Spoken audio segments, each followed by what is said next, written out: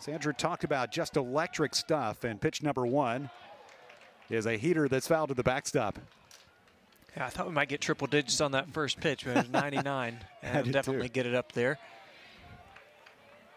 Yeah, I'll compliment that fastball with a big breaking ball, so you got to really hunt the fastball if you're a hitter. Good numbers for the sophomore Jackson Beeman, who had a good game against Illinois in their midweek matchup. He led the game off with a home run. 3 for 4 with a couple runs knocked in back on Tuesday night.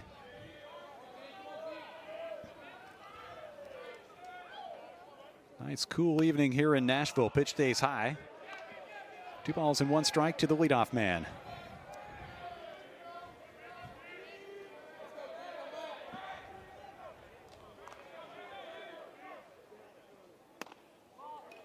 Close, but inside. 3 balls and a strike.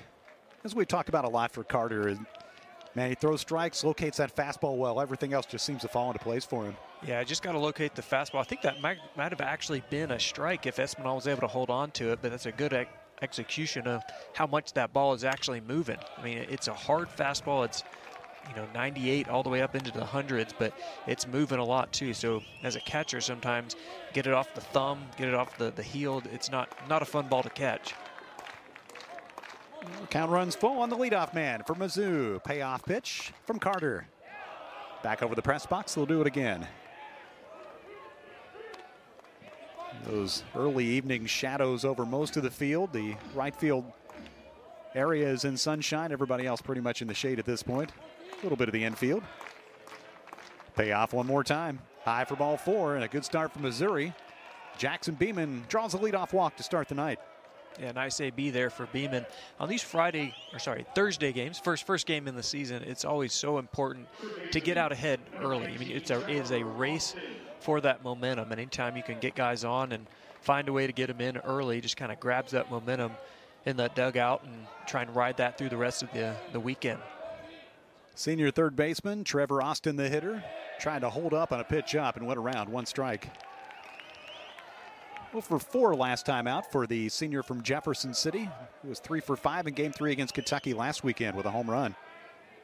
He's already matched his career best with those 8 long balls. 1 strike count with Beeman at first. Right around the plate, but ball 1. Ball and a strike. That was a good-looking pitch. Yeah, it looked pretty good. That one on the outside corner. We saw a pitch last batter on the inside corner. Umpire David Savage. Looks like a little tight tonight. Came back with a slider to make it 1-2.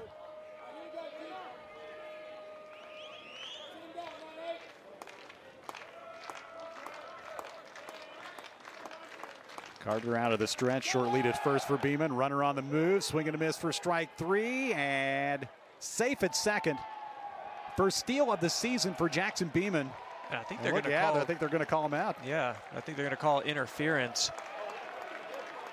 It was a nice job by Espinal just throwing right through Austin. Yeah, it went right in the middle of the base. So 2 outs. Yeah, it wasn't intentional. It just looked like he swung on that outside corner and kind of keeled over. A nice break there for the Commodores. Really was. Beeman would have been at second. Had the base stolen, but the momentum of Austin carried him across the plate, and Commodores got the benefit of the call. Here's Caden Peer.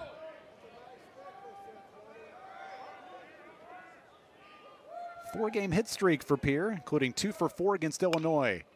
A long drive foul. Pulls that one beyond the stands on the right side.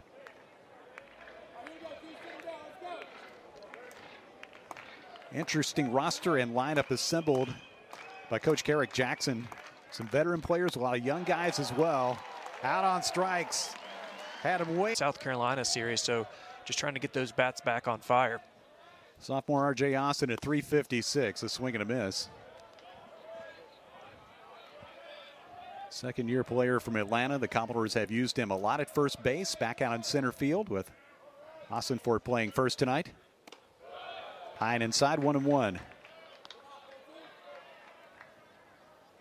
You go back to that South Carolina series, and you hear Tim Corbin just talking about, wasn't happy with the play. More than anything, just it was uncharacteristic of of their play. And it wasn't necessarily that they got beat. Yes, they did. They got swept. But it was more so just they didn't look like themselves. And sometimes when, you might get beat, but you played really well, you can kind of live with that. But when you don't play like you can, that's the most frustrating. So, yeah, these Commodores just trying to get back and feeling like they can. 2 balls and 2 strikes to the leadoff man, R.J. Austin. Long look in by Rustad, sending in the sunshine. This one popped up, second base, battling the sun, Garcia. The right fielder, Beeman, comes in, and he makes the catch, 1 out. Communication there for Missouri. The sun in that part of the field.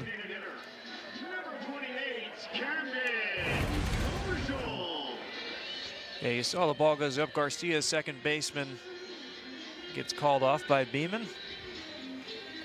Yeah, we have seen with the new construction, a lot of the shadows that we saw maybe last year don't cover the field quite as much. Some new spots for that sun to really squeak through. The second base position has always been difficult around this time of day. You give it about 15 minutes and it should be fine. Cam Kozel back in the starting lineup.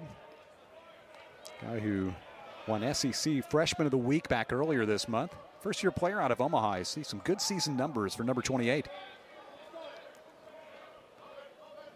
Appeared in all 3 games against South Carolina. Went 1 for 7 in that series. The base hit was in game 2. Ball and 2 strikes here with 1 out in the Vanderbilt first.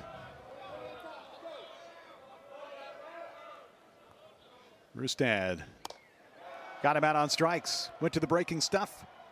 Kozel gone. 2 outs for Vanderbilt in the first inning.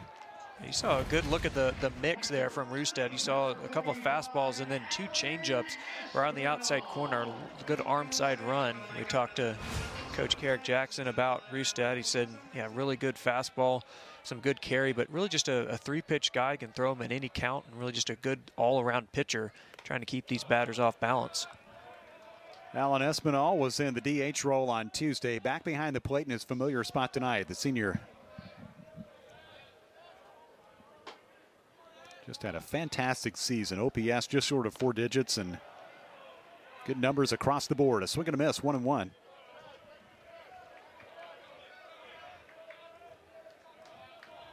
For the final game of that series against South Carolina, Allen had reached base in all 23 games. Foul to the dugout to make it 1-2.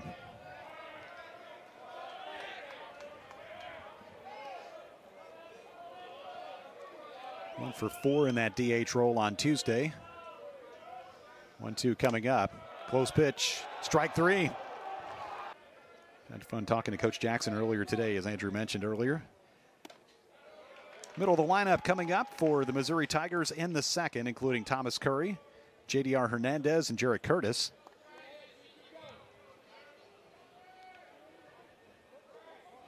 Start number 21 for Curry on the season. That fastball climbing up in the upper 90s, 0-2.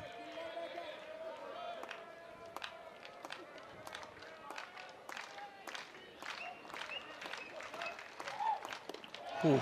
3 straight Ks for Grayson Carter as he fans Curry to begin the second. You go 2 fastballs, 98, 97, then you come right back with an 82-mile-an-hour hammer. You saw the late half swing. God, it's tough to hold up. Yeah, that was nasty. You had a good conversation with Coach Jackson, and I think a lot of Mizzou fans very excited about him being their coach and trying to get some mojo back in that program. Mentioned really just talking a lot about rebuilding the culture and accountability, respect, connectivity. I think you're going to see some great things from him. Doing things on the field, off the field, and kind of just redefining what success looks like, focusing on the process over the outcomes. He said it's definitely going to be a process, but guys got to buy into it.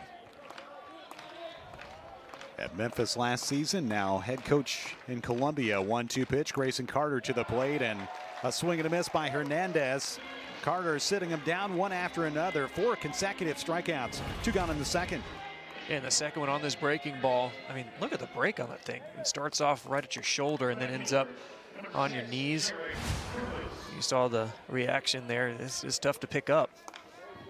Throwing strikes. Looking good so far. Coming off a terrific performance against Auburn about a week and a half ago. 2 outs in the second. Jared Curtis is the hitter. He's the left fielder. Sophomore from Cypress, Texas. Guy who played at Texas Tech. Like his speed. There's a fastball for a strike. 0-2.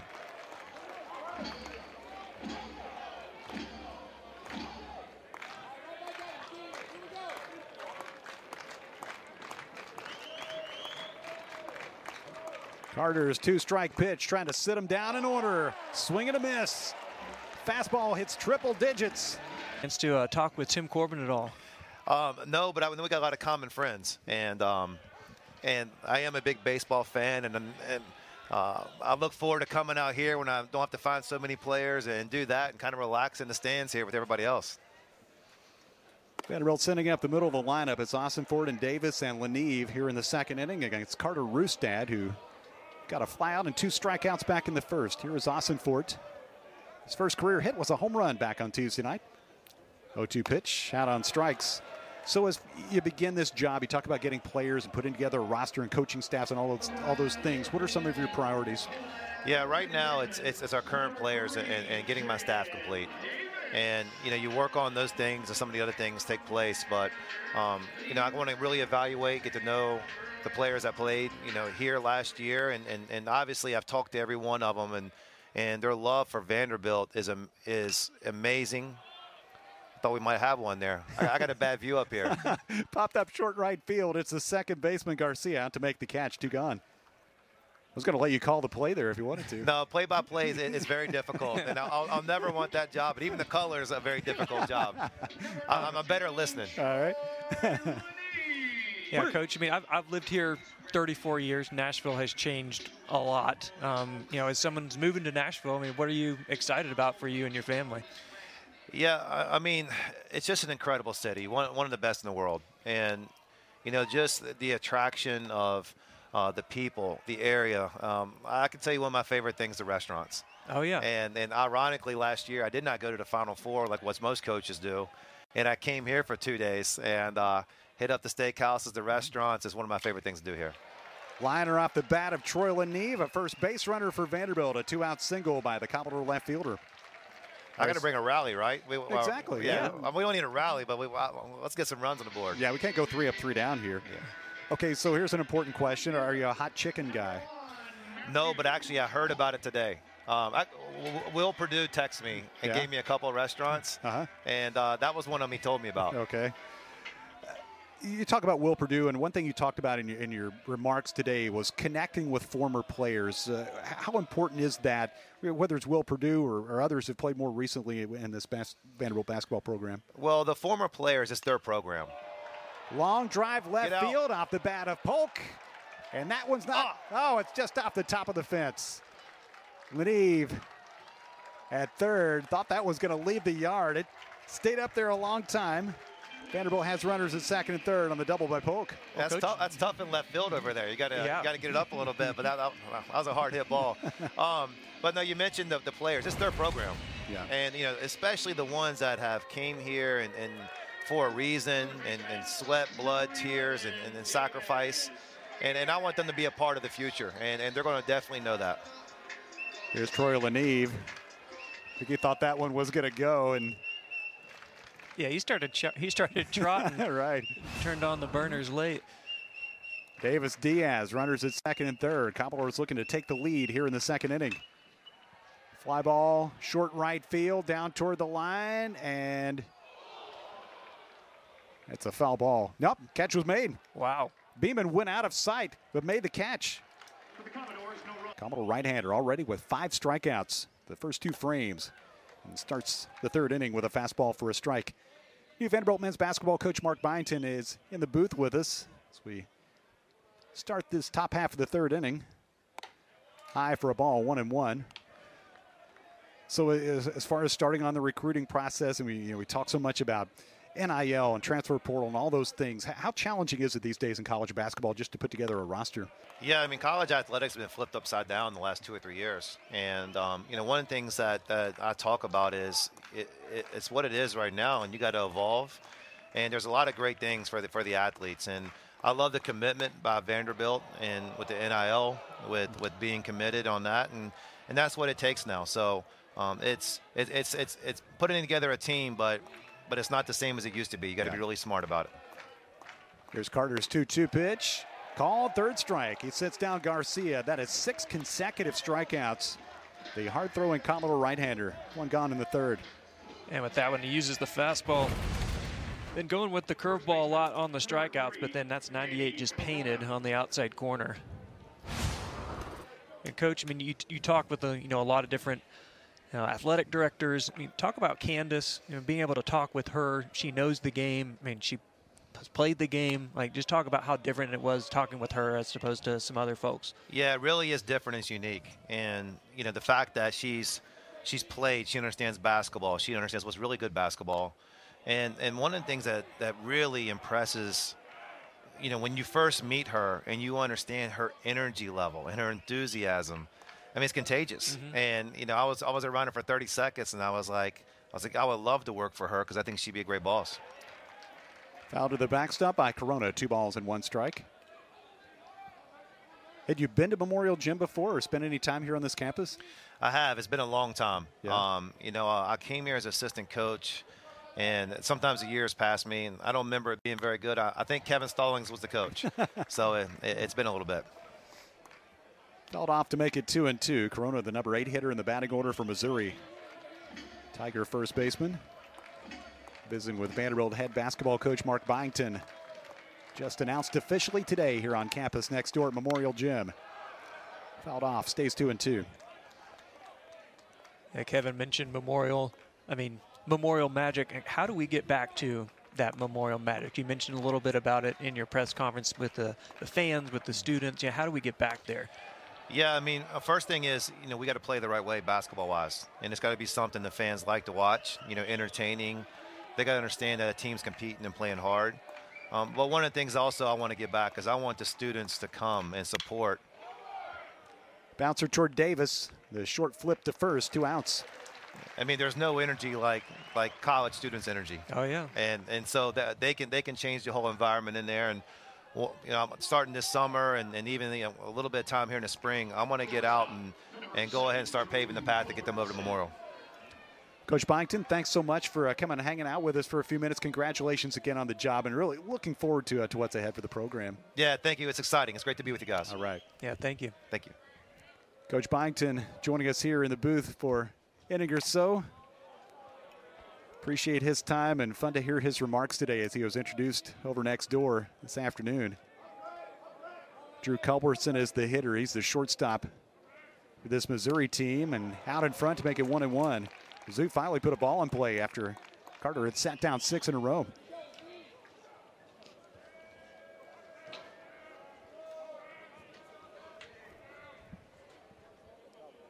Break-even pitch, a swing and a miss. You really like Coach Byington's enthusiasm, don't you? And I mean, he had me ready to roll this afternoon. Yeah. He was talking about players seeing him in the tunnel and say, hey, it'd be nice if we could play a basketball game today. I sort of felt the same way.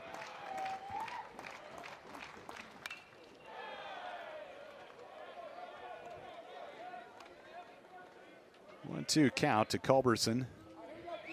Carter tries to face the minimum through the first 3 innings.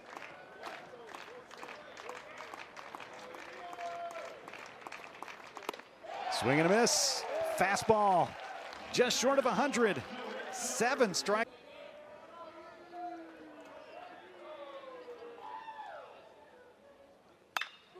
Smacked to center field off the bat of Vastine, but lined right at Pierre. Makes the catch, 1 out. A nice hack by Vastine, just right at Pierre. Not a ton of offense so far. Got to give a lot of credit to both pitchers, keeping the ball down and mixing up the pitch as well. R.J. Austin is 0 for 1. He flat out to right his first at bat.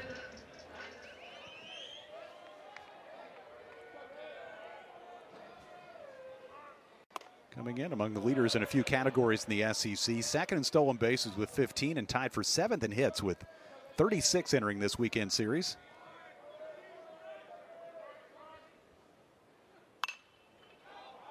Foul ball to make it 1-1.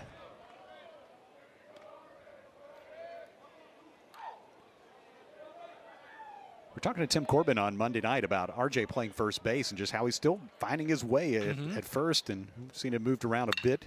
Back out in center field and has his first knock of this series. Base hit to left with 1 out.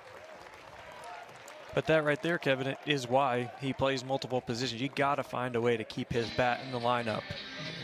Done such a great job at the top of the order and finds his way back on first base.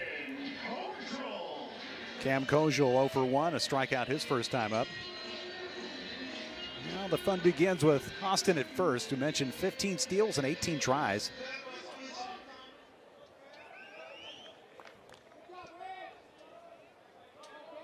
Rustad out of the stretch. He got some help from his right fielder to end that first inning. Jackson Beeman made a terrific catch going down toward the bullpen. Kojal first pitch, foul ball left side. And you got to think Austin over at first base, probably going to try and take that bag. Rustad, they try and pick over a little bit, but pretty good size lead.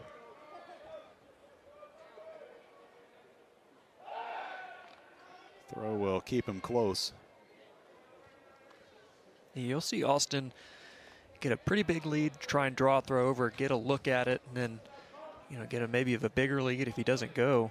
Or if he doesn't pick, you see him trying to take that bag. Long pause. Now to the plate. Austin Bleff's going, and Kojal takes strike 2. That's a nice job there by Rustad. Even if he's not going to pick over, it just causes Austin to get out of that rhythm, get a little flat-footed, and then able to deliver a good strike. 0-2 the count to Kojal. Foul ball to stay alive. Interesting, too, how Corona is holding Austin over at first base, not really necessarily hugging the bag. He comes a couple steps off and plays in front. Yeah, I noticed that. I was like, well, I didn't know if there was a runner on second base. I was kind of confused at that, that positioning there. Pitch just inside, 1-2. Another look. A little pretty run. good. Yeah, Dang. I thought that caught the plate. Kojal kind of knee buckled, looked like he was going back into the dugout, but gets a second chance here. 1-2. Rustad delivers over to first. Talked about his last time out. That was against Kentucky last weekend. They went to extra innings. He really pitched well the first 3 innings he was out there, but then the Wildcats got to him in the 11th inning. 1-2 pitch, bounce to the right side. The only play will be to first. He saw Garcia look towards second, but made the wise choice. He throws out Kojal. 2 outs with Austin moving up 90 feet. It's a good pitch there. Got the ground ball he wanted. Just a little bit to the left of Garcia. Just thought about starting that double play, but just taking care of the baseball, making the easy out. And that was something that Carrick Johnson mentioned, is everybody gets so hyped up about the talent level in the SEC, but more than anything, it's just guys that play good, solid baseball and don't make mistakes. The team that makes the less amount of mistakes and takes care of the baseball is usually one that's going to win. Then you roll in the talent level, and that's why this league is so tough. But it's just guys that are very consistent. Something he's really trying to do with this Missouri team is just make sure they play good, sound baseball. 1 ball count to Alan Espinal. 0 for 1, called out on strikes to wrap up the first. Liner left field, gets down for a base hit. Austin waved to the plate. Throw coming in way off line. RJ scores easily. Espinal goes to second. The Commodores take a 1-0 lead in the 3rd. Nice job by Austin, just going right on that pitch. Turned on the burners. And that was a pretty good pitch there by Rustad. A nice job by Espinal going down and getting it. And the throw by Curtis just airmailed the cutoff guy as well as Hernandez, the catcher. So Espinal able to go up an extra 90. Espinal takes second on the throw. Here's Matt Ossenford, 0 for 1. Struck out in his first at bat.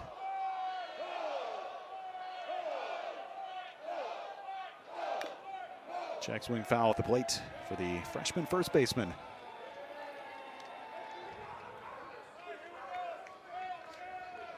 Remember seeing him play some back in the fall, and Vanderbilt did some scrimmage work, and I thought he was pretty impressive, and we just haven't seen him very much this first month of the season. Got in there on Tuesday night, hit one straight out the front door for a home run. 1 strike count. Big swing 0-2. Yeah, it's a big physical left-handed bat, and there's a number of guys in this Commodore bench that can insert themselves and make an impact. It's a good problem to have if you're Tim Corbin. Guy from South Florida. He was the Broward County Hitter of the Year. Now trying to give Vanderbilt another run. He can't do it as Rustad fans Ossenfort to wrap up the home runs in that Georgia-Tennessee series. Yeah, just a few, especially at Tennessee. Grayson Carter has made his way through the lineup, only facing 9 hitters. Jackson Beeman walked in the first inning, but after stealing a base was out in an interference call when Trevor Austin fell across the plate on strike 3. Over to Vastine, a little bit of a bobble, regathers and throws out Beeman to begin the 4th.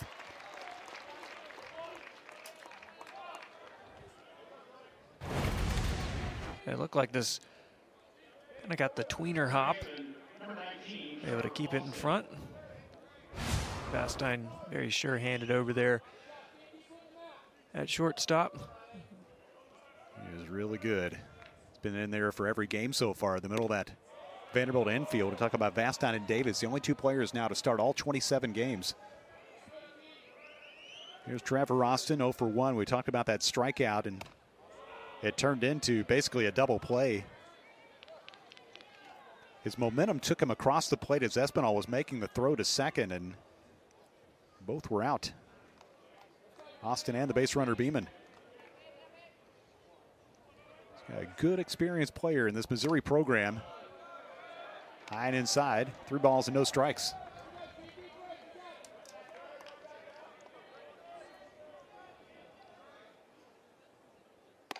Carter needs a strike, able to use the mid-90s fastball to get it. 3-1. Yeah, you look through this lineup, Kevin. There's a lot of freshmen, a lot of transfers, but a guy like Austin, a lot of ABs for the Mizzou. Another chance for Vastine. Nice friendly hop, and he throws out Austin. 2 gone. Now, he got the ground ball, but I do like the swing there from Austin. I mean, he had a 3-1 count, got a 96-mile-an-hour fastball, just a little bit out in front. Mistimed it, but yeah, that's what you got to do. Just be aggressive. Caden Pierre with 2 outs. He was one of the 7 Ks recorded by Grayson Carter. Sees that one get away.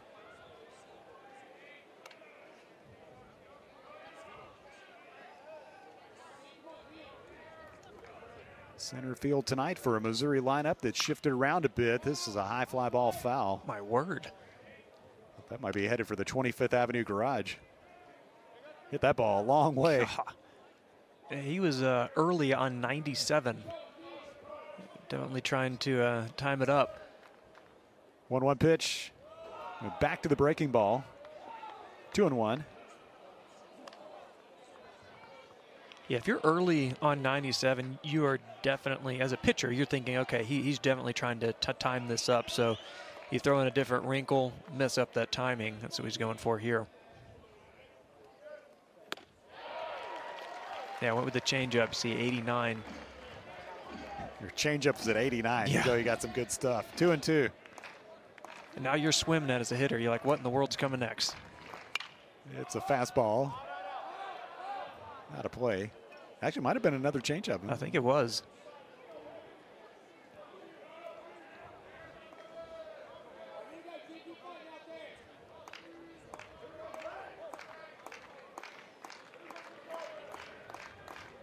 Two from Carter with 2 outs. Full count. here can reach. We'll see Thomas Curry here in the fourth.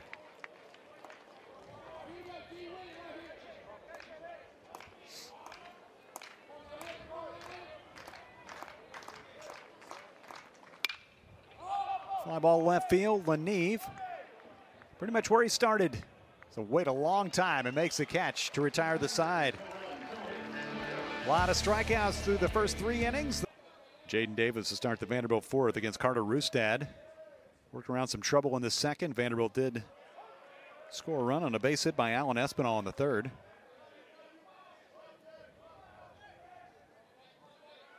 Davis popped out to second 2 innings ago in his first at bat. Takes a strike, 0-2.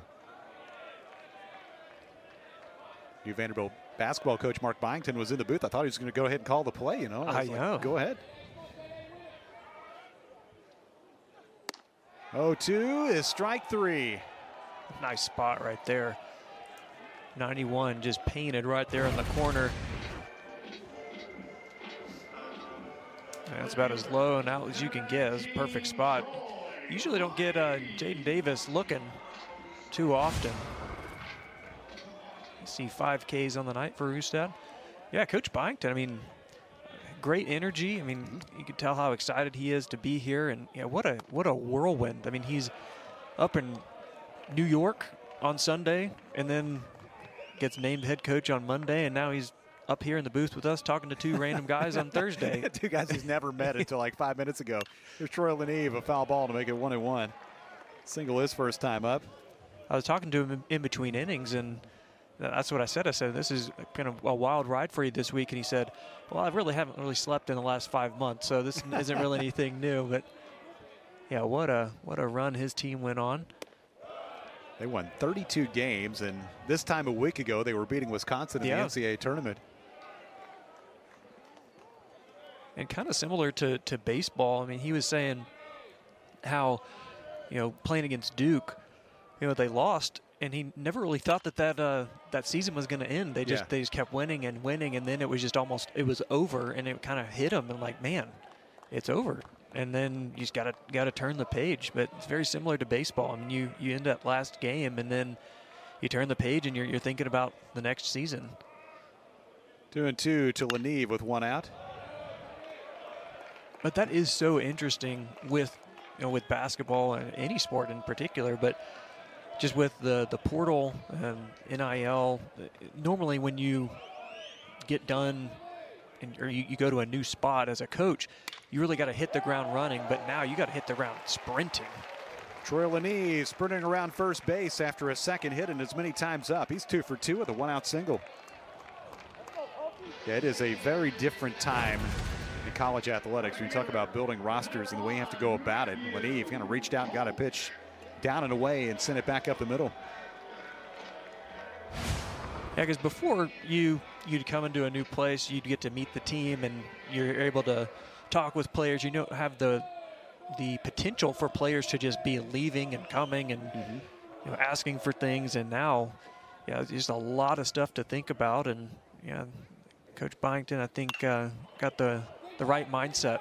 Polk hits 1 to second. Garcia trying to start a double play. 4-6-3, and the inning is done for Vanderbilt to start the 5th. Yeah, Coach Byington said, yeah, I kind of wanted to sit here and hang out and get some concessions, watch some baseball, but he's got to get back and get some recruits. Jonathan Vastine's been busy. Fires across to retire Curry. 1 out in the 5th. Yeah, you think about just all the things that go, not just starting a new job and recruiting and all that, but just the normal life things you have to do when you move to a completely new place. Right. Find a place to live and figure out where you're going. There's no ramp-up period. You just got to get in and start running. That's pretty amazing. JDR Hernandez, a strikeout his first time up. That was in the second inning, 0 for 1.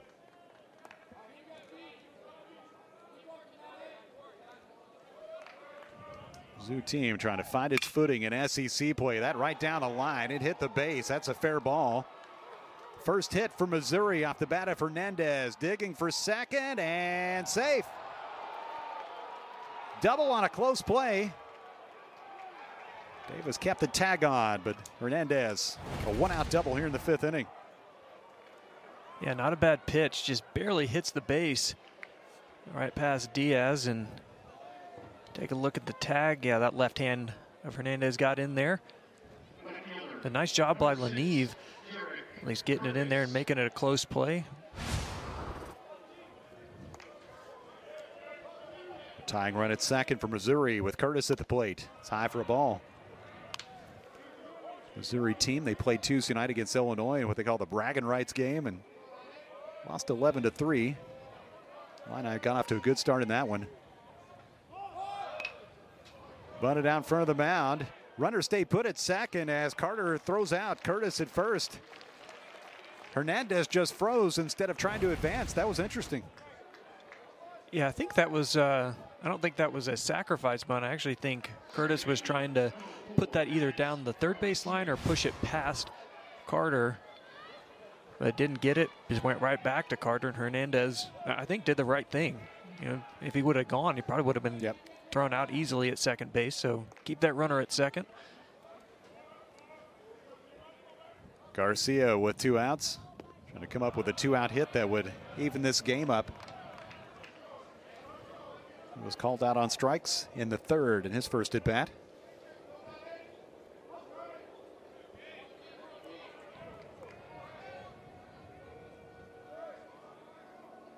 Carter out of the stretch for the first time since the 1st inning and firing strikes. 96 on the fastball, 1-1. Seen that heater climb up to triple digits a time or two tonight.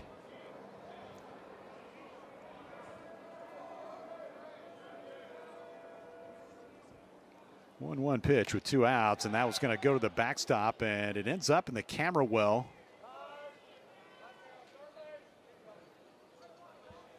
And so Hernandez goes to 3rd. Ball goes out of play. It's a 2-ball, 1-strike count. Wild pitch. Yeah, I was trying to figure out what happened here. Yeah, it went off of the shin guard of Espinal. A little bit too inside. I think we're just trying to get in on the hands of Garcia. Pulled foul. 2-2.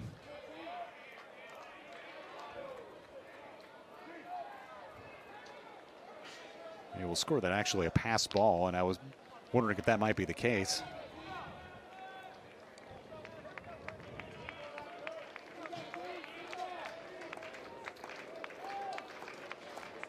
Carter trying to make all that a moot point and end the inning. Pitch in the dirt, 3-2.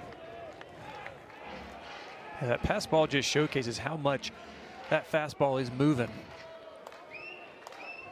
It's fast, and it's also got some down angle break to it. Payoff to the right side. Austin for gloves, finds the base, and Missouri is done in the 5th. A base hit by JDR Hernandez. He is stranded on base. And then to South Carolina had a rough go of it. Here's Davis Diaz to begin the Vanderbilt 5th. He had a ball the first time up down the right field line that Jackson Beeman went out of our view and made the catch to strand 2 runners in scoring position. Ripped his pants, held onto the ball, and Diaz is hit by a pitch to start the 5th. Yeah, it looked like that ball just got a little bit out of the way of Rustad. He's really had a good command of the zone all night. Just sailed a little bit on him, but yeah, this is where the Commodores able to get going, get that runner on first base, less than 2 outs, and really get into that run game. Kind of put pressure on that defense.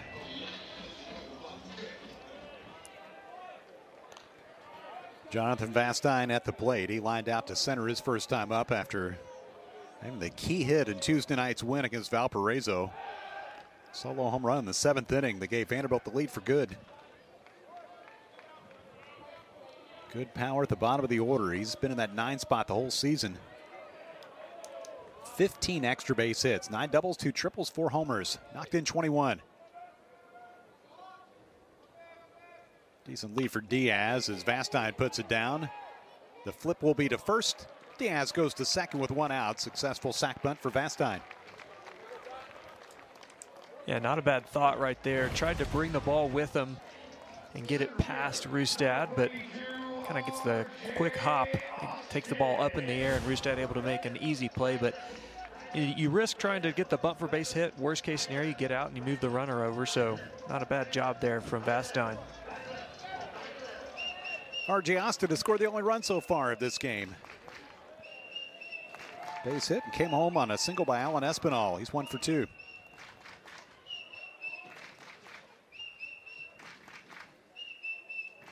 Long look at Diaz out at second base, and breaking pitch stays down for ball 1.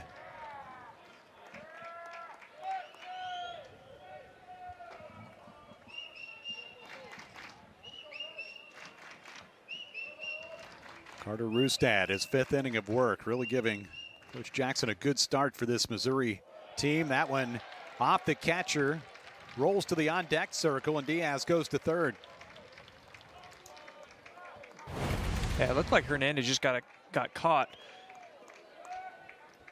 in between where he's going to put that mitt, and in the process gets off the heel of the mitt, and Diaz able to move up another 90. Yeah, can decide which way to turn it. Yeah, he's like, do I try and pick it? Do I flip it over and block it? Got to make those split-second decisions. A second run, 90 feet away, and a 2-0 count to Austin. Fly ball foul. Scoring position on the season. RJ has done the job. Goodness. Chance here with 1 out.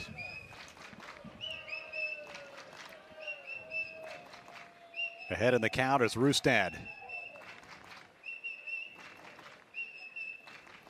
Brings it to the plate. It's hit to short. This will get the run home. Throw across by Culbertson. RBI for R.J. Austin. Diaz comes home to make it 2-0. And that's just really how the Commodore offense works. You get that runner on, able to get him over with the bunt, kind of get in the run game, able to get to third base with the pass ball, and then nothing too much there. Just put the ball in play, get that run home. So just manufacturing those runs with some quality ABs back to back to back. 2-run advantage for Vanderbilt. 2 outs now for Camden Koziel. A strikeout and a ground out on his resume tonight. Been in and out of the lineup a bit, a little banged up over the last few weeks. Guy who got off to a red-hot start in his freshman season. Rustad back out of the windup, 1-strike pitch, line to left field for a 2-out single. First hit of the night for Koziel.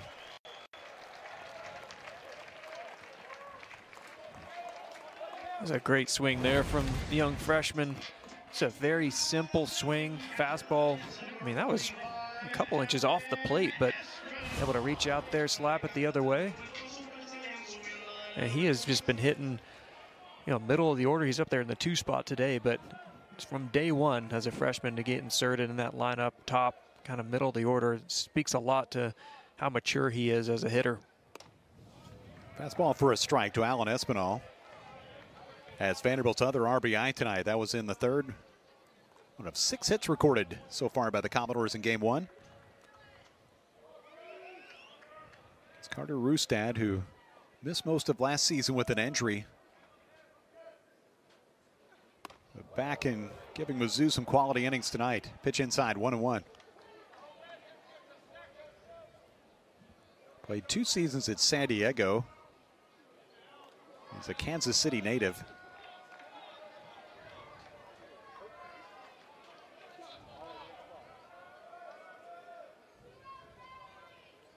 The count to Espinal. Hits a breaking ball towards center field. Coming on. Wow. And making a fantastic catch is Caden Peer in center field for Missouri. A star next to that one. It's the young man from Colorado. And starts off Danny Corona with slider for ball 1.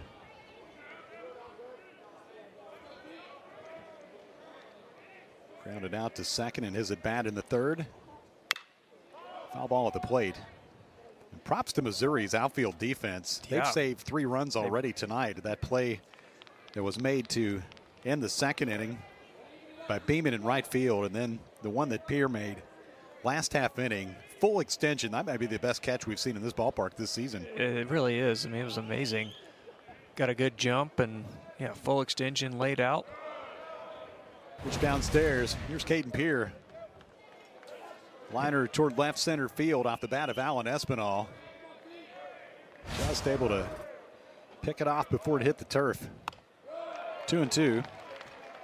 Corona swings and misses.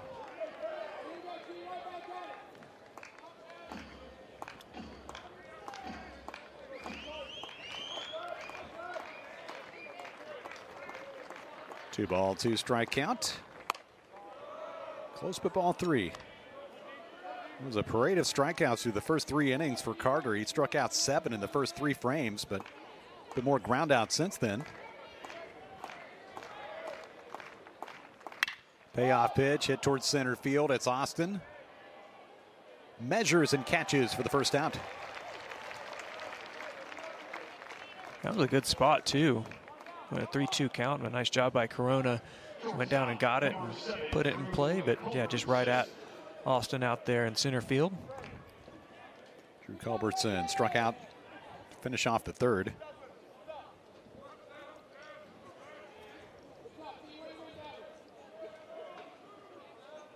See that pitch count. This will be number 70 for Carter as he delivers a slider for a strike. Yeah, I hadn't really even looked at the pitch count just because he's been really filling up the zone with strikes, but yeah, 70 pitches here in the top of the 6th. Doubles up on the breaking stuff, 0-2. And for that reason there, I mean, he's 0-2 quickly. See career high in strikeouts tonight with 7. See him get ahead with the breaking stuff. That's a great sign. 0-2 pitch. 3 straight, 3 strikes, and 2 outs in the 6th as Culbertson is fanned for the second time tonight. He went right back to it.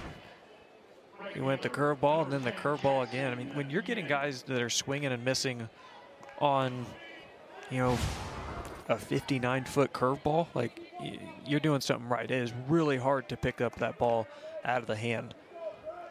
Jackson Beeman walked in the first, would have had a stolen base, and then grounded out in the 4th.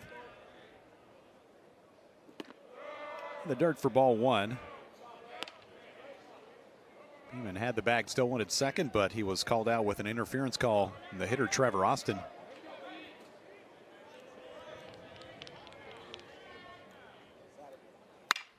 Fly ball, deep right field. Polk on the warning track. Back to the wall, and he got it. Excellent. 6 innings of scoreless ball turned in. Here's Matt Ossenfort to start the 6th inning. He's the number 4 hitter in the batting order, and he's 0 for 2, 2 strikeouts. Those relief pitchers, you don't do much during the game. Just kind of hang out for a while. Inside, 2 balls and no strikes. Eat some snacks and just wait to pitch. Yeah, I feel like they do have a secret snack stash down in the bullpen.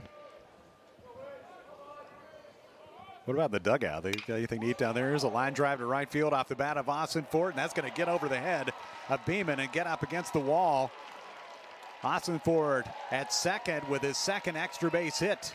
Go with the home run on Tuesday night. Leadoff man in scoring position here in the 6th. For a guy who hadn't had many ABs, I mean, he is really making the most of it. That ball was crushed. An elevated pitch, 105 off the bat on the exit velo. Again, another young hitter in this lineup just gets inserted and does his job. Jaden Davis, the hitter, 0 for 2. A bounce out, or a pop out, I should say, and a strikeout is 2 times up. Really good handling the bat in these situations. Takes a strike. Carter Rustad's pitched a good game in his own right. Vanderbilt has stranded 4 base runners. It's allowed 7 hits, including the one by Ossenfort. So far, only 2 runs, thanks to a couple great plays in the outfield. 1 strike count to Davis. Takes on a pitch away. The Vanderbilt team trying to extend its home win streak. 11 straight victories here at Hawkins Field. going back to February 25th against Gonzaga.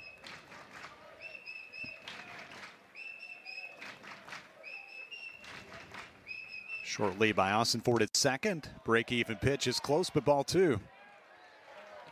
See, that's a solid pitch there by Rustad, and home-plate umpire David Savage has given it to him sometimes, has not. Kind of similar with Grayson Carter, a little bit inconsistent there on that left side of the plate. 2-1. Big bouncer right side and over Corona. Here comes Austin Ford around third. Here comes the throw. It's cut, and Vanderbilt takes a 3-0 lead. Jaden Davis doing the job. Vanderbilt adding a run with nobody out. And all thanks to the little bouncy turf. Just pounds that right into the ground, a little bit over the head of Corona. Austin Ford turns on the burners.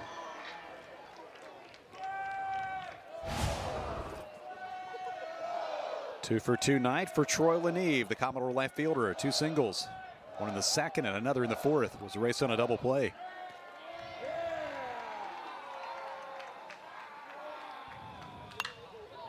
Fly ball foul, left side not a play. Fifth-year player from Pittsburgh. See that batting average updated to .317 with the 2 hits tonight. I talked to Bryce Cunningham yesterday. Commodore fans will see him tomorrow, but I said in these inter-squad series, kind of in the off-season, who's a batter that you really don't like to face on your own team? And he said Troy Leneve for sure. And just an older player, really knows what he's doing up there. Scott out toward third base. It's Austin stepping in foul territory to make the catch for first out. Maybe just missed that one. Yeah, that was a big league pop-up. And we're kind of getting that time of the night, Kevin, where it's a little bit harder to see kind of that tweener sky, bluish color. I mean, especially gets above the lights. You can definitely lose it. Yeah, I was waiting to see if Trevor Austin was going to have any problem with it, but it seemed like he tracked that one all the way, was able to make the catch. Matthew Polk has had an interesting night. He missed a home run in the second inning by a couple feet, and then 4-6-3 double play in the fourth, 1 for 2. Hammered in to the railing in front of the third base dugout.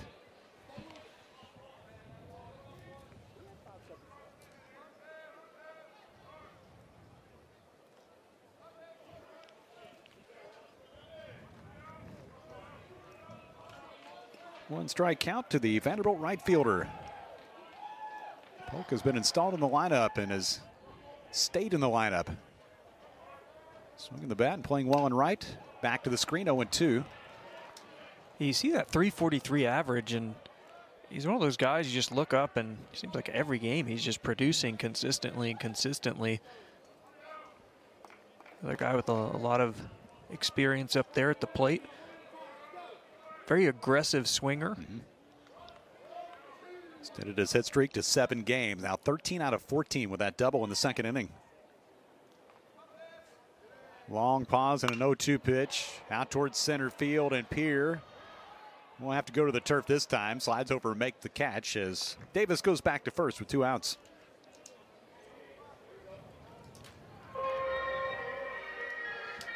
Polk is 1 for 3, and Davis Diaz is the hitter.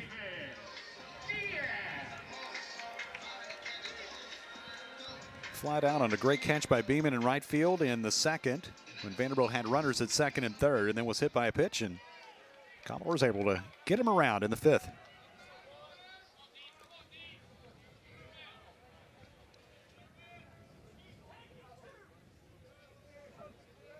And Rustad really used that long pause to try to keep the runners close. There's a breaking pitch for a strike. Yeah, he really mixes up the looks. Sometimes he'll come set, throw. Other times he'll come set for probably a 3 or 4 Mississippi. Really making sure that those runners don't get good jumps off of him.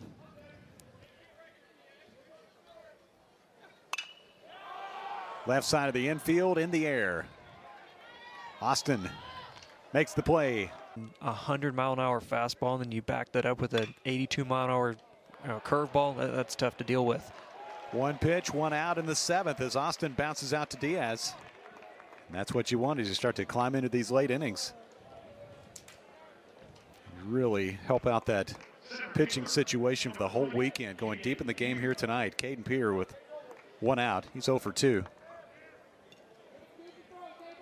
Alongside Andrew Harris and our producer Doug Stanton, celebrating his birthday throughout the week.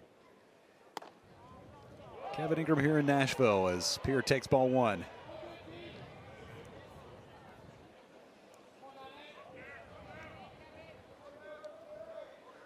This feels like a week-long celebration here as Peer gets ready for a 1-0 pitch. 1-1.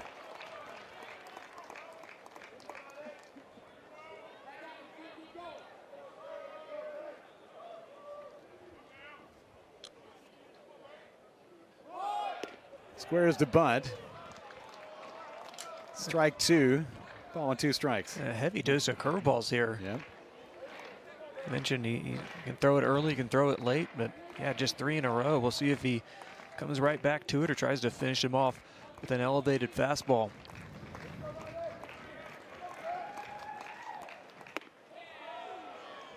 Missed away. 2-2.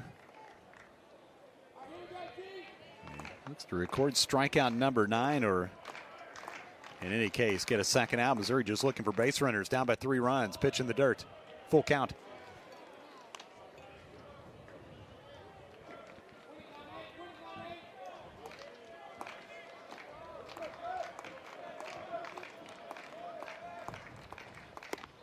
Swung on and missed. Mid-90s with the fastball. K number 9 as Peer is the second out of the 7th. Let's take a look at the sequence there from Carter. He starts with a heavy dose of curveballs. I mean, 3 in a row. Then comes back with a fastball in the outside corner. Then goes to another changeup, and then he finishes them off with a fastball. So you really see the entire pitch package there from Carter. With 2 outs, it's the cleanup man, Thomas Curry. 0 for 2, a strikeout and a ground out to short. To show for his 2 previous at-bats. Grayson Carter, we talked about earlier, was excellent against Auburn. 3 innings of work about a week and a half ago. Vanderbilt completed the sweep with that Sunday victory. Out there in a starting role tonight and 2 outs deep in the 7th inning. With only 87 pitches thrown.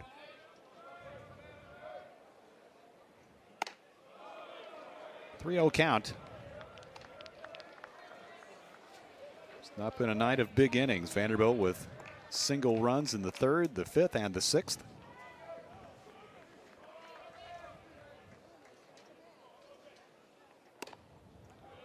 A strike to make it 3-1. Only 1 walk issued tonight by Carter. That was to the very first man he faced back in the 1st inning, Jackson Beeman. The high strike.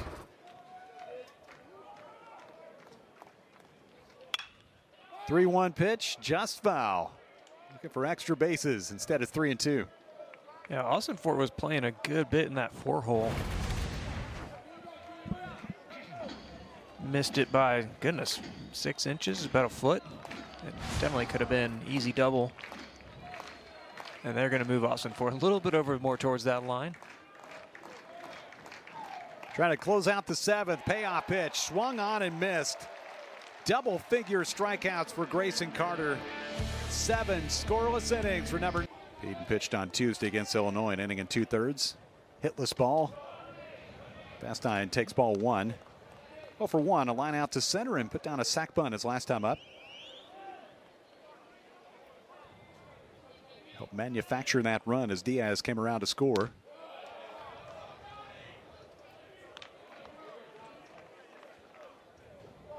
Always very steady Commodore shortstop, the junior. Head in the count, 2 balls and no strikes as Peden looks to find the plate, misses. It's 3-0. Peden's a guy who's a 5th-year transfer from Davidson. He made 49 appearances during his time with the Wildcats. That program won 113 games during his time there, including a conference championship. 4-pitch walk here to Vastine to start the 7th. That's tough. I mean, you have Rustad going out there just filling up the zone with strikes, and then Peden going out there throwing 4 straight balls, allowing the Commodores to get that runner on. Definitely got to zone back in here and find the zone, try and get a ground ball and let that defense work behind him.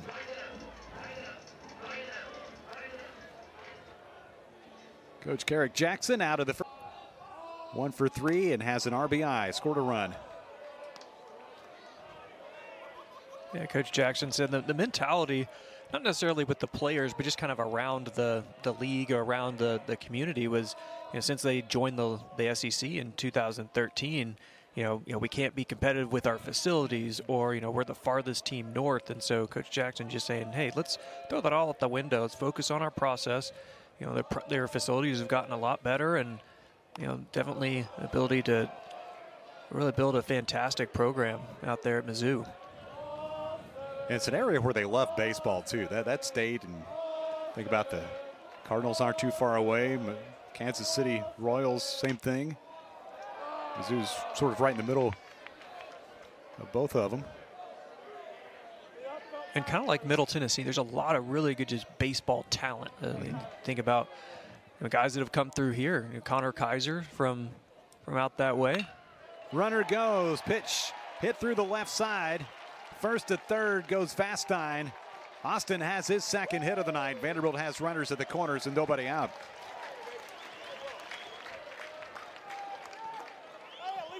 Man, just a hit machine. The fastball, it was a couple inches inside. Nice job going first to third here by Jonathan Vastine. And while we were watching, Austin ends up at second base. Kind of caught him napping and took off. Yeah, you saw both Culbertson and Garcia not anywhere near the base. Said, all right, I'm going to take that bag. A heads up base running there from R.J. Austin.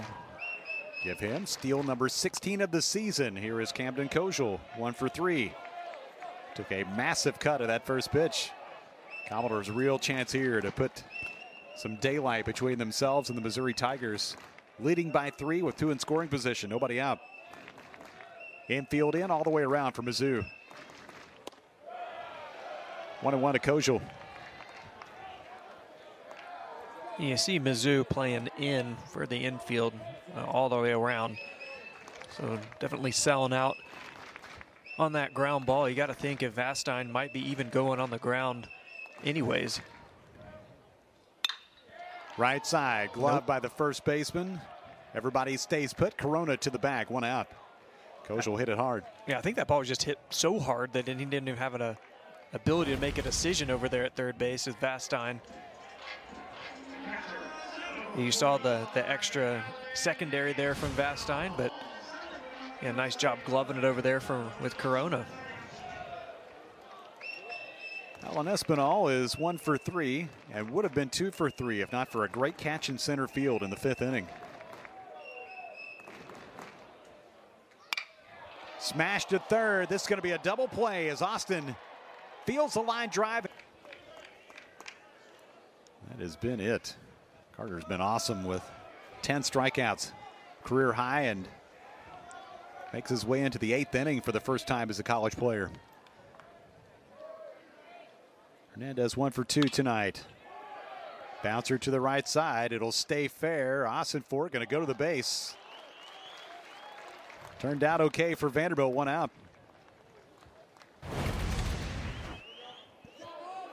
Yeah, I got the little off the end of the bat. Nice job by Ossenfort. I thought he was going to go for the tag, but had to just go back. It was actually funny. Ossenfort, you see right here, he was trying to, Commodores don't usually throw the ball around the horn. They throw it right back to the catcher. Ossenfort was trying to do that, but home plate umpire David Savage just kind of kept walking, and they couldn't do their usual throw around routine. Jared Curtis struck out in the 2nd and bounced back to the mound in the 5th. That was actually on a bunt attempt. Got the bunt down, but Carter threw him out at first. Fernandez at second at the time. 1-1 pitch. And a second hit of the night for Mizzou comes here in the 8th inning as Curtis goes the other way for a 1-out single. First base runner since the 5th. Only the second hit allowed by Carter tonight.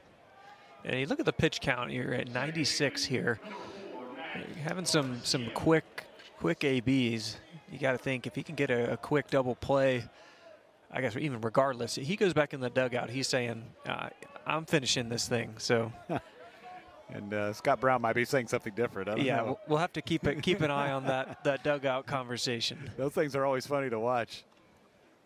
But a couple weeks ago with Carter Holton on the mound, he wanted to come back for some more, and they said, "No, I think you're done." Garcia 0 for 2.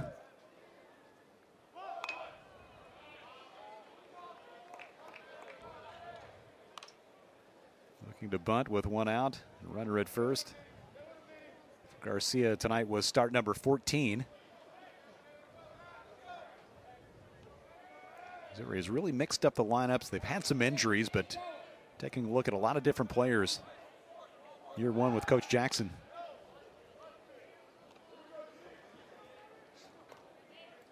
This is a Missouri team that last weekend against Kentucky, they played some really close ball games, and a close ball game here, so easily kind of turn the tide if they get a few runs. Runner on the move, pitch is high, the throw to second is not in time. Curtis has a stolen base. That makes him 7 for 8 on the season. He has been good in that department. Tigers have a man in scoring position. Yeah, take a look at the throw here. I mean, that was right on the money. Yeah, I think both hands got in there before the tag. I thought he looked like he was safe. That was really well done by Espinal. And the pitch, it was high. A hard pitch to throw on, but what again off a great throw. Yeah, it looked like Curtis got pretty good lead and also got a really good jump. I think Carter fell into a little bit of a rhythm and was able to get a good jump. One more look. Yeah, I don't see how this is overturned at all. No, I don't either. Derek Malika's the second base umpire. After review, the ruling on the field stands. Runner safe at second base. Vanderbilt lose the challenge. They have 1 remaining. That's one of those things. You get into the late innings, you got a couple of challenges. Yeah. Roll the dice. You don't have any timeouts left, you need to say? Right. For the 4th quarter. 1-1, the count to Garcia, the man at the plate. He swings 1-1 and sends a high fly ball to left. Long time for Lanieve to wait. He makes the play, 2 outs. And that felt like a big out for Carter, not having to labor too much to get that fly out to left. Yeah, I got that quick second out.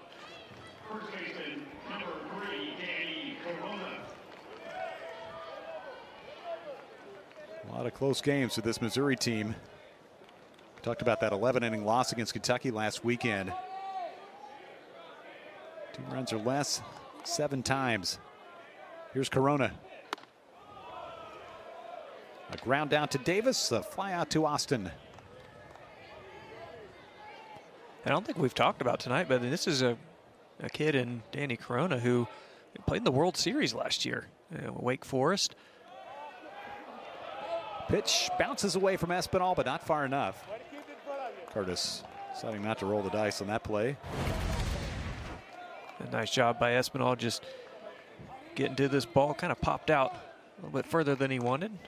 But yeah, I mean, Corona hit 13 home runs last year and 45 RBIs as a sophomore. That Wake team was good. All the way to Omaha. This is a fair ball. Austin Ford on the backhand. Vanderbilt strands a base runner in scoring position in the 8th.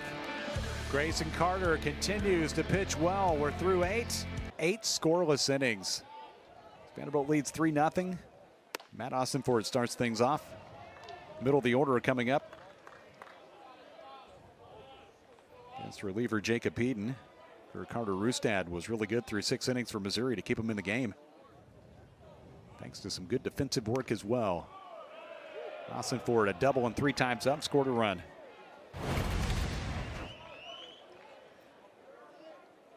A little bit off. Yeah, that plate has not been the most consistent tonight. Not really given a lot of the corners. But there was one, as I say, in mid-sentence. I'll show you, Andrew Harris. A little run on that fastball. 2-1. Out in front. 2 balls and 2 strikes to Austin Fort.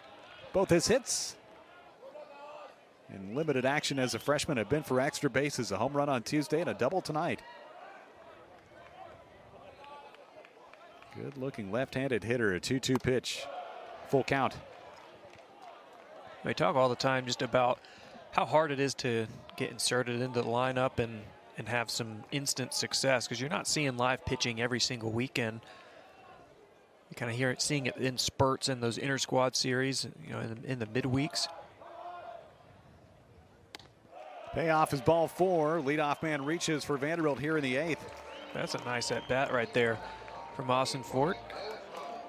Second walk issued by Peden, both the leadoff hitters. Fastine reached last inning, but kind of hung out to dry on a line drive to third base and turned into a double play. Pinch runner will be Calvin Hewitt as he takes over for Austin Fort at first. Speedy Commodore outfielder. Senior from Greenland, New Hampshire. He is definitely a threat to run, among the SEC leaders in steals. And you got to think Hewitt's probably going to be going out there to center field. We knew that going into the SEC ball, you get into a game when you have the lead going into that 9th. Takes off on the first pitch, and Hewitt is out at second. Strong throw by Hernandez, the catcher. Hewitt goes in the first move as the cut down tried to steal. Yeah, it looked like Hewitt kind of got stuck in the mud. Didn't have a huge lead either, but yeah, really nice throw there from Hernandez. Right on the money. Nice throw. So 2-4 on the putout. 1 out. Davis at the plate takes a strike.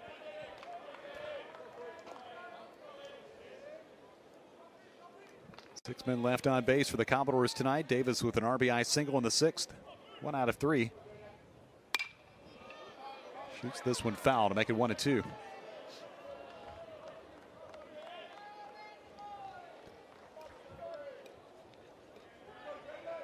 You talk about Matthew Polk being a guy who you look up and's got a couple hits every game. It feels that way with Jaden Davis, too. Yeah, very much take it for granted.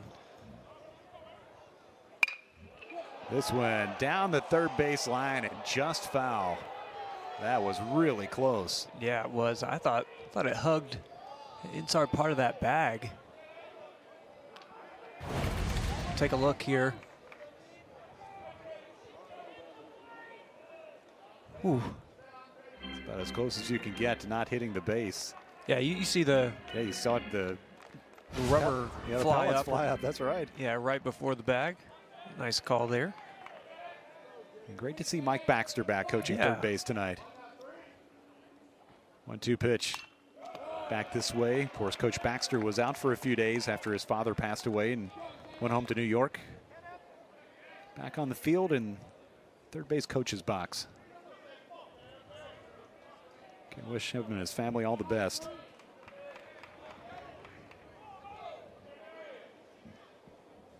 One, 2 to Davis. Toward right, see if this can get down, and it will drop foul. Beeman has been unafraid to go down toward that wall and make a catch tonight. That one's a foul ball. Man. A couple near misses for Vanderbilt this inning, huh? Same at bat. On both sides of the park, too. Yeah. Kind of indicative of Davis's spray chart. It really just sprays it all over the field. It's a great young hitter. A quiet approach at the plate. 1-2. Straight back. And Davis is a kid who didn't get a lot of Power 5 looks out of high school. Ended up going to Samford. Had a heck of a year there, able to transfer into Vandy and really making a name for himself. Freshman All-American in 2023. Another 1-2 pitch. And another foul ball. An 8th inning battle. Davis and Peden. Ninth pitch of the AB.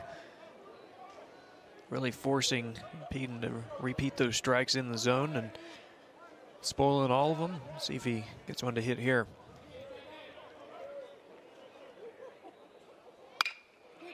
Past the mound. Out to second. It's Garcia. Nice play. Close play at first. Davis is out number 2. Able to put the ball in play, but a nice job by Garcia ranging up the middle. Goes to the knee and slides, able to get to it, pop up. A nice throw over there to Corona.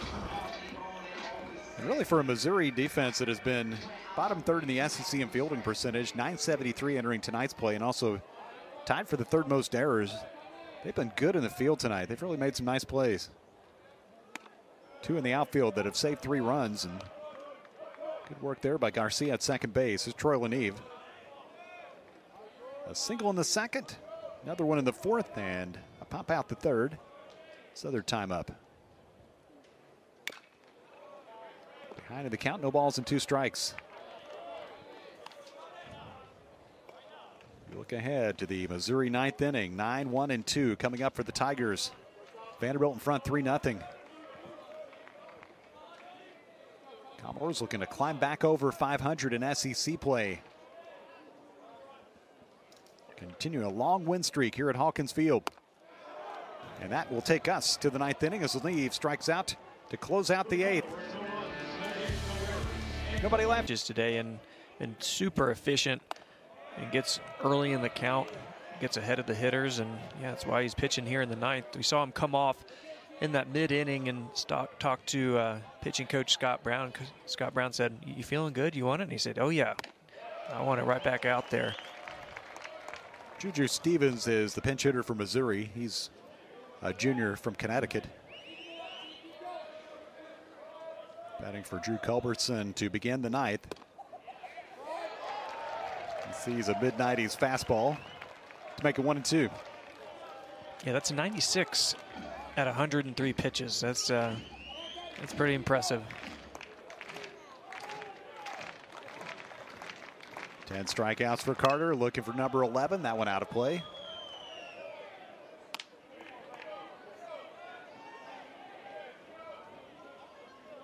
A spot where Tim Corbin and Scott Brown had to shuffle their starting rotation. They installed Carter to make the game 1 start, and he has delivered big time for Vanderbilt tonight.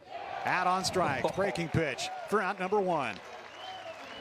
One of the best sliders we've seen tonight. Goodness. I mean, check out the vertical break and the linear break on this thing. I don't know how you hit that. 11 Ks on the night for Carter. A few defensive changes. Jacob Humphrey installed in right field, Calvin Hewitt in center, and Polk goes to left with R.J. Austin now at first base. One out to the top of the order for Jackson Beeman, 0 for 2 with a walk.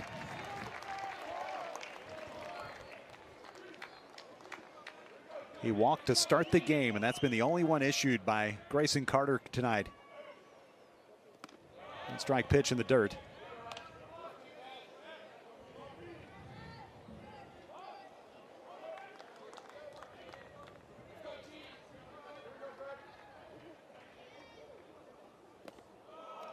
Two ball, 1 strike count. Beeman now, Trevor Austin coming up next. The Missouri 9th. See what he's done in SEC play to go with his outstanding effort against Auburn a week and a half ago. I'd say that's pretty good. That is only 5 hits. Goodness. Excellent. 3-1. And you got to think, like, what a blessing to have a guy like Carter out there for your first start in this SEC series. Allow that bullpen to be super rested. And got to give a lot of credit to Mizzou, too. Not a lot of pitchers used in this game. Needs a strike, gets it on a check swing foul. Yeah, you get that good start in that first game, it just sets up your whole weekend. Especially going this deep into a game. A payoff pitch, see that pitch count at 111. 1 out in the 9th, smack back up the middle. Only the 3rd hit of the game for Missouri. Tigers have a 1-out base runner in what's still a close game. Only 3-0 here in the 9th inning. Yeah, there hadn't been a lot of offensive action from Mizzou, but yeah, this is still a very... One of the big threats in this Missouri lineup is Trevor Austin, and the first pitch from Genther goes to the backstop, allowing Beeman to go to second with 1 out. I'd say he hit the bull there.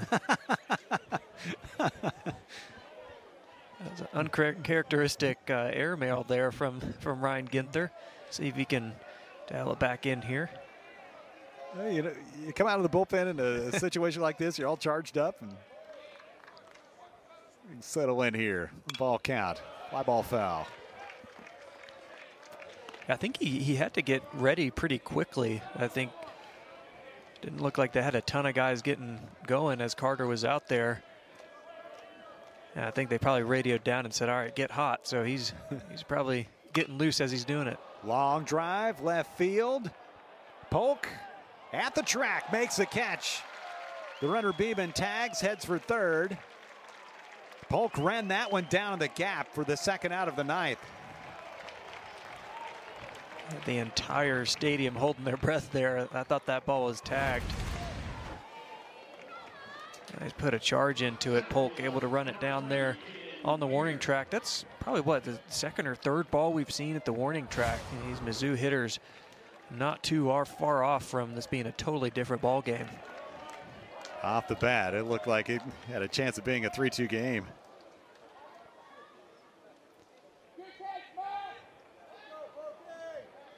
A quick little message for Ryan Genther from our plate umpire, David Savage. Caden Pierre, this one goes to the backstop.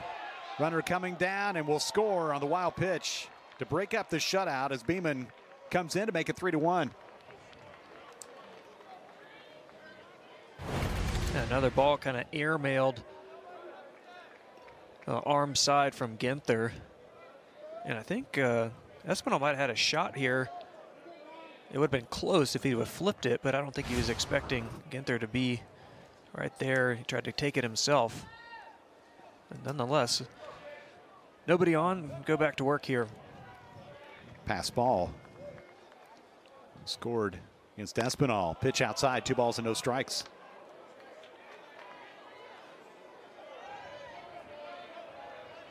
Caden Pierre 0 for 3, but a fantastic catch in center field to show for his night. Genther throws the strike to make it 2-1. Well, the name of the game is get the final out and get a win. If you're Vanderbilt, Missouri trying to keep the game alive. 2-1 pitch, 2-2.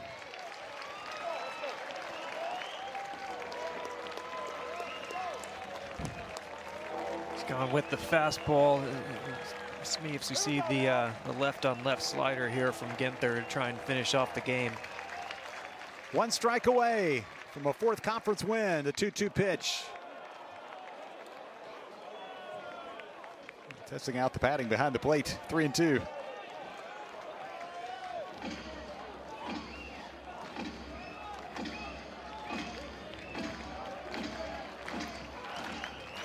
Try to regather for a payoff pitch with 2 outs. Pierre at the plate and Genther on the mound. Ball 4. Inches from being a game-finishing strikeout. Instead, it's a 2-out walk.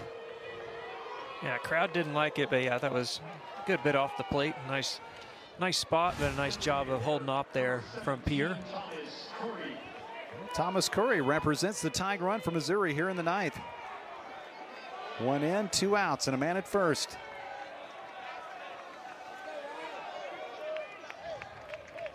Genther has been rock solid. A little bit of struggle here in the 9th.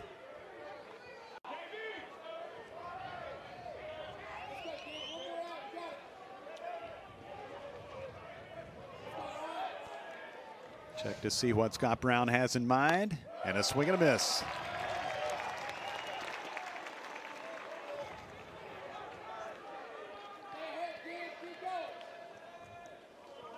Genther, who recorded his first win of the 2023 season in Columbia last year against Missouri. Made 2 appearances in that series and delivers a strike to make it 0-2. Yeah, I think by now that arm's nice and loosed up from from the pin from Ginther. See what he comes with here. 0-2, another chance to close it out with 2 outs. Down for ball 1.